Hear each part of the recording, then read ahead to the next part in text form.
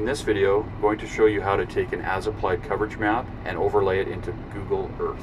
First thing that we're going to do is we're going to put our USB into our terminal. We're going to exit full screen. We're going to navigate to Administration menu, Administration main menu, Data Exchange. Here you need to ensure that your field icon is enabled in the top right corner. And now we can see our field that we just completed. We're going to go ahead and select that field, and we're going to transfer it to our USB by pressing this down arrow right here.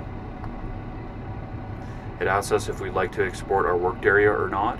In this case we do. We'll go ahead and hit the check mark. Now you'll notice here that that field and worked area is transferred to the USB. Now we'll go ahead and pull the USB out of the tractor and we'll take it to our computer. Okay, now that we're back at our computer, we'll go ahead and we'll open up Google Earth Pro.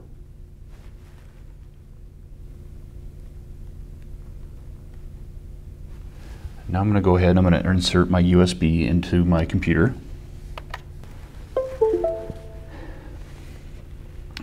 Now I'll navigate to that USB and I'll find our field that we saved from our terminal. So as you can see here, here's my USB.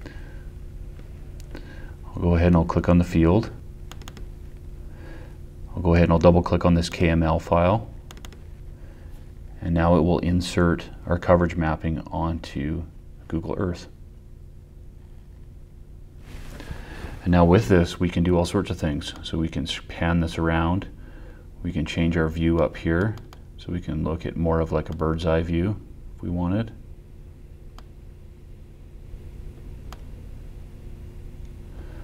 That's as far as it'll scroll, so that's straight up and down.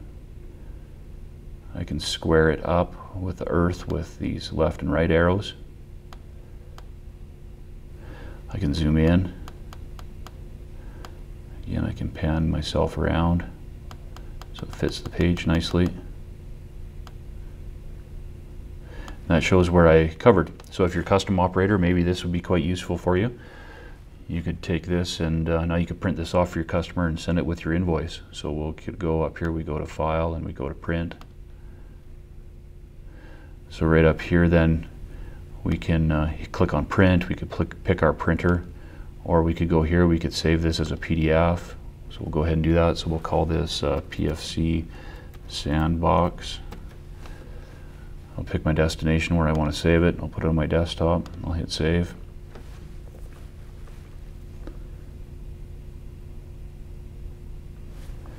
Okay, now we'll minimize this, maybe. And then on my desktop I have this PDF. I can open it up. There you go, there's our file. We could send that off with our invoice to our customer.